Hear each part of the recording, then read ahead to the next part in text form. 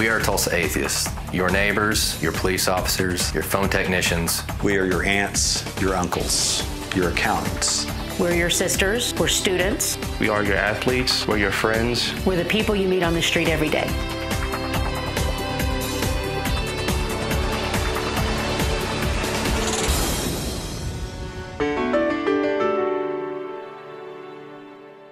We comprise of over 500 some odd diverse members all around the region. Some of us are activists, some of us just want the social connection. That's big on my list about the Tulsa Atheist is I feel at home. I feel I'm myself. It's like having a family or best friends where you can be your true self.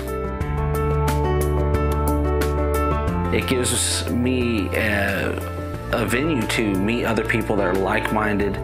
We have monthly meetings. And then we have lots of social events.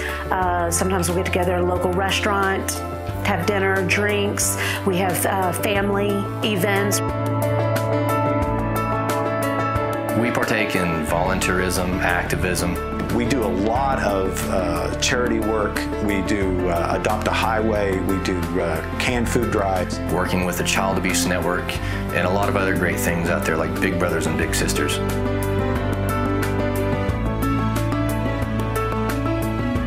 I'd say my chief goal out of doing this, since I joined just over a year ago, has been to basically allow people to feel the comfort of coming out of the closet and joining with like-minded individuals. So while they may not be holding the picket line at a Christian event, or while they may not be on the side of the road picking up trash for a worthy cause, they still contribute to the fact that we are able to fill up a seat and allow these politicians around to actually see that there are people that don't necessarily agree with the Christian doctrine that they may legislate.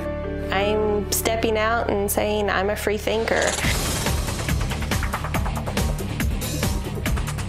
I have met so many great people. They've been there for me through thick and thin. It's so nice to be able to be in a room full of people and be comfortable. Tulsa Atheist does have a website. We do have monthly meetings. We have a site on meetup.com, Tulsa Atheist. We also have a Facebook page. Check us out. We are Tulsa Atheist. We are the Tulsa Atheists. We are the Tulsa Atheists. We are your children.